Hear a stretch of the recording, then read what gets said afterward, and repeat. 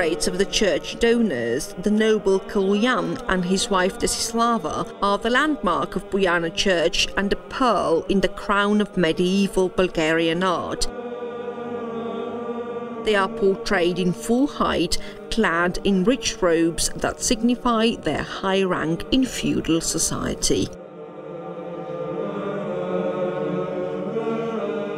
The church donor Boyan is depicted in the moment of presenting a model of the church to its patron Saint Nicholas. The act of giving a donation signifies seeking God's mercy. Each detail or frame of mind is depicted with meticulous care.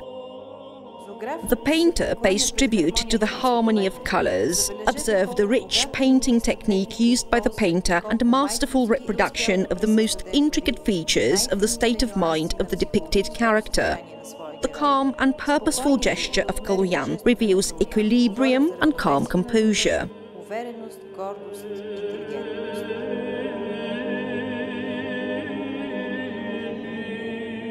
This is the charming young wife of the noble gentleman, Lady Desislava.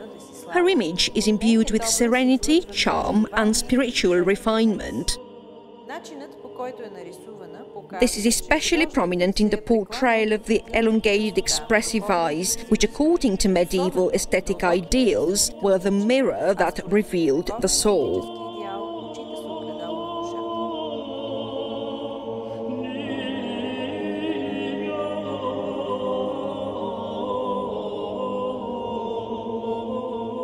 Here we see Tsar Constantine Sen and his wife Irina, the Bulgarian royal family of that time. They are also portrayed with deep inspiration, although how they really looked in real life is anyone's guess. Medieval painters adhered to stringent instructions on the painting of royal personas, even when they had never seen them.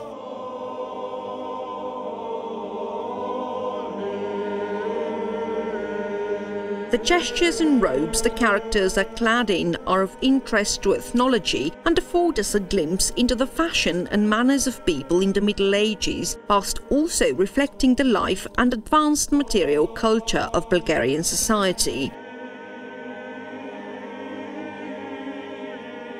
The four expressive and meticulously painted portraits are amongst the oldest preserved portraits of prominent historical figures.